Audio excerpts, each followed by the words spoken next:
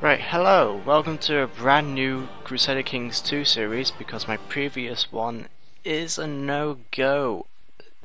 No, it is no more. It is poof. I don't know how to put it better. Basically the save file got corrupted, so now I'm starting a new one, and I have the perfect idea to do because the previous one was just too easy as I was about to become the King of England anyway. So for this one, I've decided to become Earl Alfred of Dorset. Now I presume, I may be wrong, but I think I'm not, that this is Alfred the Great in making. He'll eventually become King of Wessex and repel those dastardly Vikings in Jorvik, in that place. Yeah, that one. As well as the Norse over here, isn't there, really? Because we're going to kill them all. We're going to unite all of Britain and then the world. Ooh, So that's the plan. I hope it works. Might not, might will. Let's get to it. I don't know what more else to say. I've got new borders, rivers and textures on because I just love this mod. It makes the game much prettier, although it probably doesn't look as pretty on your screen because video never looks quite the same. All DLC on, including Sunset Invasion for some strange reason. I'm sure that will come and spruce up the game up later if we actually manage to get that far. I doubt we will, but if we do, that's something to look forward to. So I say let's get to it.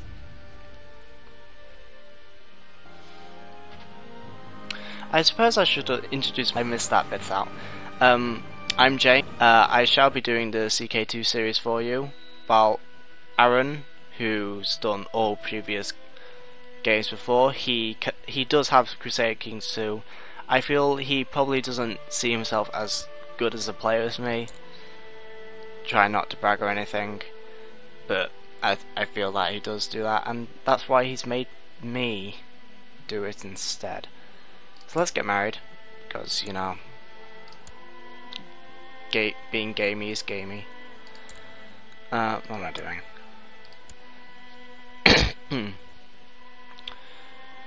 So,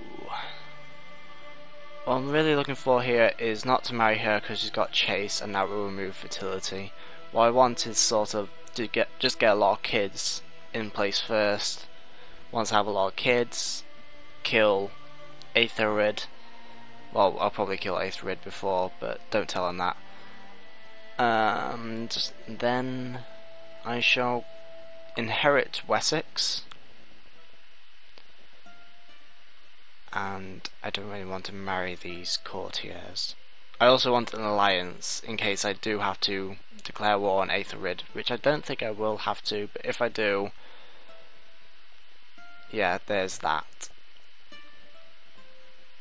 So an alliance with West Francia sounds perfectly reasonable. Let's do it.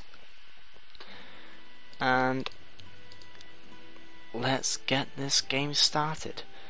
You may also notice that we have two wars. 6 starts with,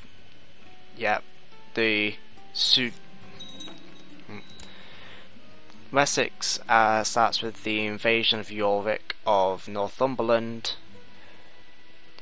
and that place invading East Anglia.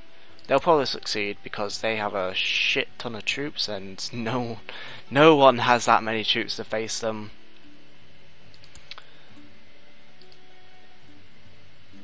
But it's always nice that he's actually trying, and he's also already separated the realm. And he only has one count. No, he has 2 counties. Sorry. While I have 2 myself.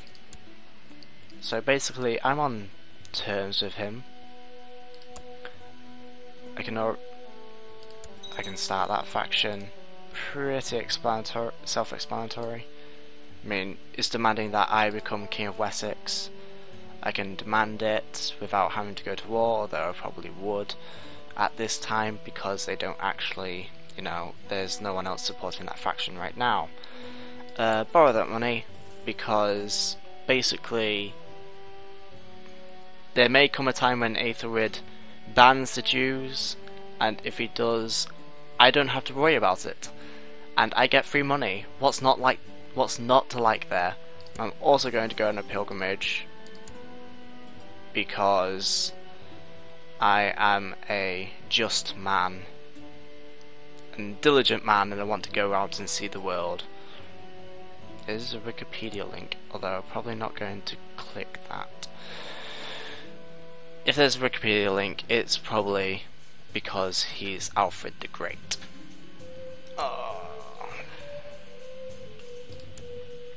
Well,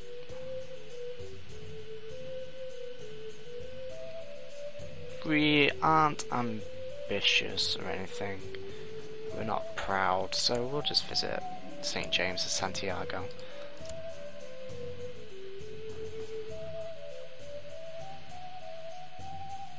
So as you can see, those 10,000 men are now coming to take East Anglia. I've been given the title Master of the Horse, although I don't understand why Alfred is not. Oh. Actually, I may be his marshal. I'm not sure. Yeah, I'm probably his marshal.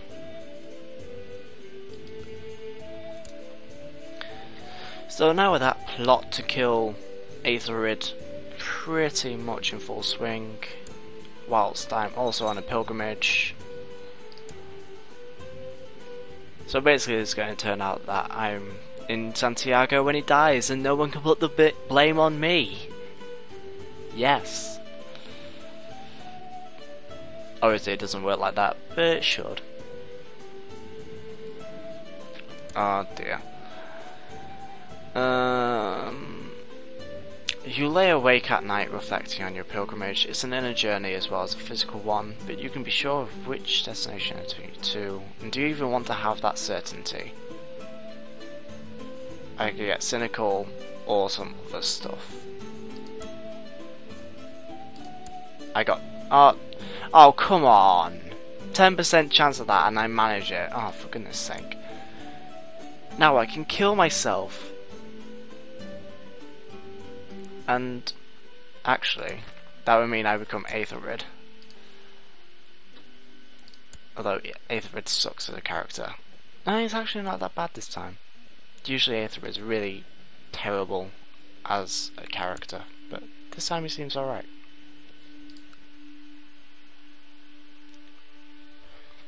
One moment.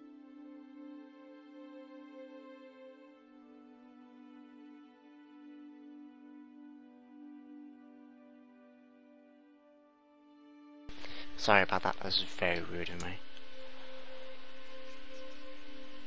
So here we are, oh, for goodness sake.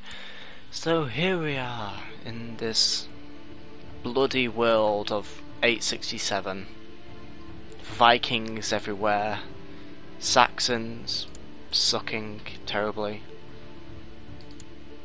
I'm also back from my pilgrimage, which was terrible. It's all in all a terrible place.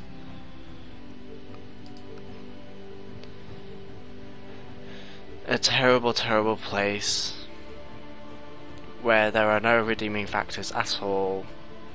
Not really, unless you count that Mercian battle which just won, and it actually means we've won the invasion of Northumberland.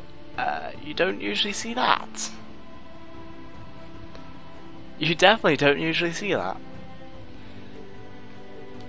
So Jorvik is now a little shithole, just like modern day. Meanwhile, it looks like East Anglia is lost,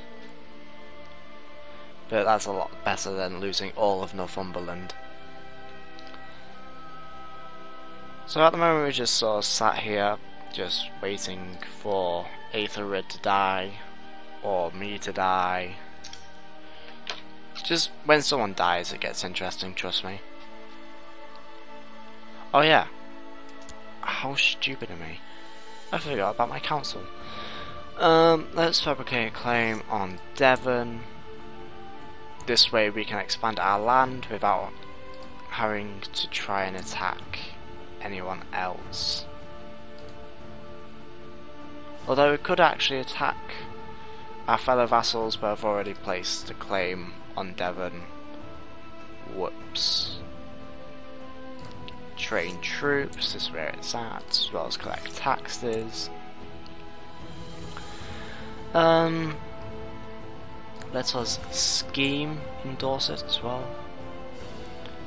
And let us let's improve religious relations with His Holiness himself, the Pope.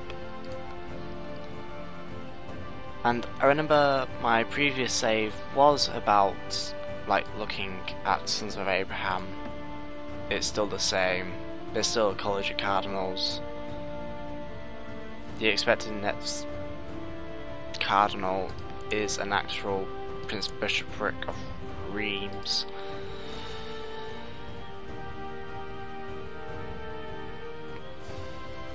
So yeah, isn't Britain lovely this time of year? The rolling trees, the flowing rivers, the rain.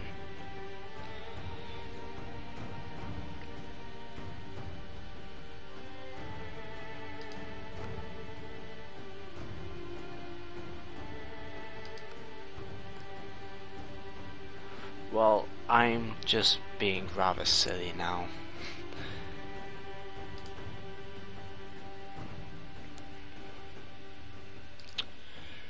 I should make Somerset my capital, and I'm going to need to move all my people when I can. 21st of December, that's a long wait. Ah, shit. I did not look through this completely, and there's East Anglia lost to the Norse. It's a sad day.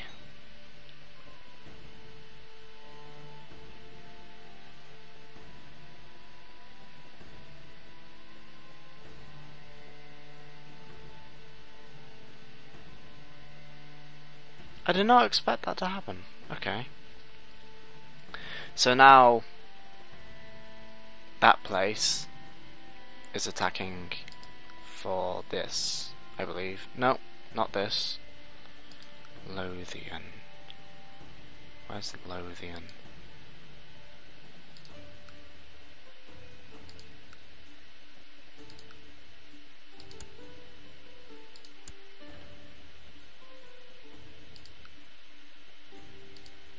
Lothian. Alright, so they're attacking Northumberland again. Huh. So I think that should actually be the other way around. It should actually be Northumberland calling Wessex to the war, not Wessex to calling Northumberland, who's being attacked, to the war. And also it seems to failing miserably. No surprise there. Meanwhile, I am continuing to wait for something to happen. Like my plot finally working.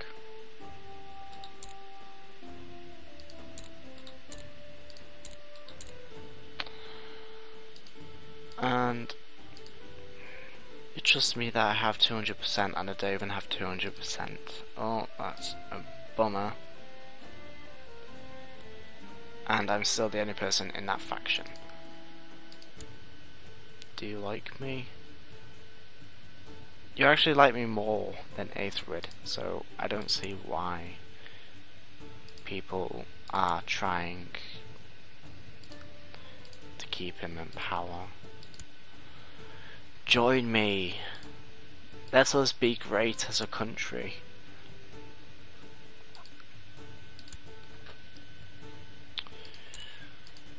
Let us rule the world.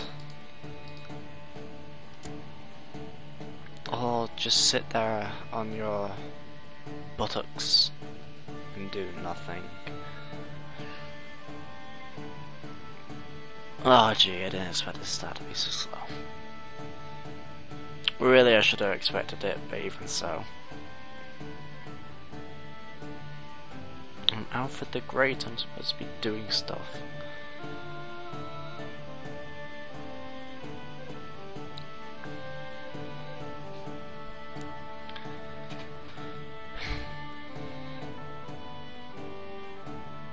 So how have you guys been doing? I've been doing swell recently.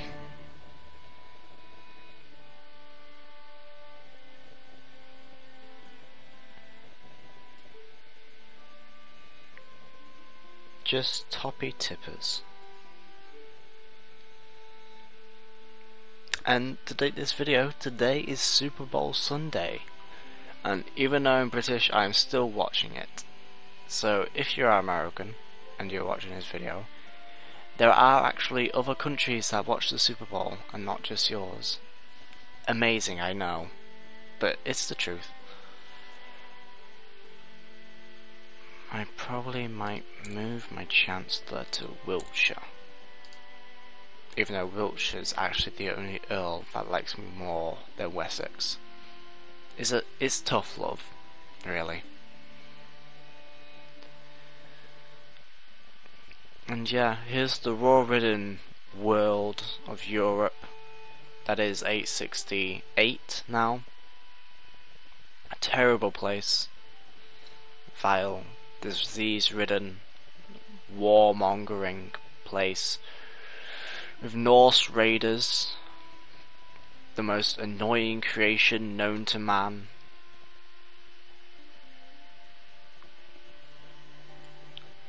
Just, if you went to one period, if you went back in time and went to one specific time period, it would not be this one. Unless you value your life. Or you actually like medieval history, which I know that Aaron does. Which makes it even more weirder that he doesn't want to do campaign in this, considering he loves medieval stuff. Me on the other hand, I'm more of a modern historian. I've recently been playing EU4. Love that game, as well as this game. Don't get me wrong, I love Crusader Kings 2 just as much as EU4. It's just EU4 I've played more recently because I don't know actually.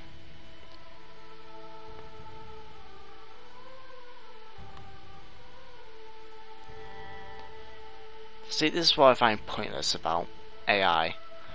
Oh gee, let's raise up 67 troops. This will surely handle 4,624. Or maybe those 1,364. Yeah, 6-7 can totally take them on. Perhaps the raiders as well, 425. We can totally kill everyone with 67 troops. Gee whiz, boys. Godspeed, men. Godspeed to your inevitable deaths. 23 men there, 49 men there, 37 men there. Oh my goodness. I just don't even want to look at that. A group of hedge knights come to visit Dorset. Welcome them with a lavish feast. And finally, my wife is pregnant.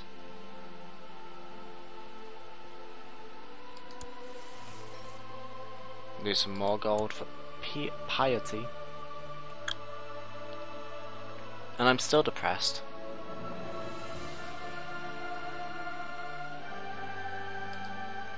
And I still can't kill my brother. Half-brother, isn't it? No, my half-brother.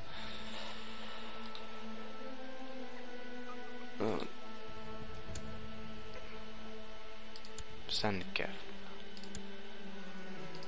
Now he shall join our blood. Or not.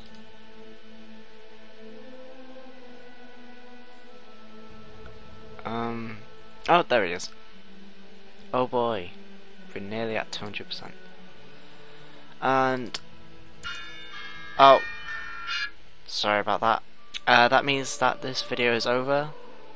I hope I see you next time with my thrilling story of Alfred the Great and his inevitable conquest of the entire world. We've made a good start, I suppose, but soon it will get better. It always does. See you soon.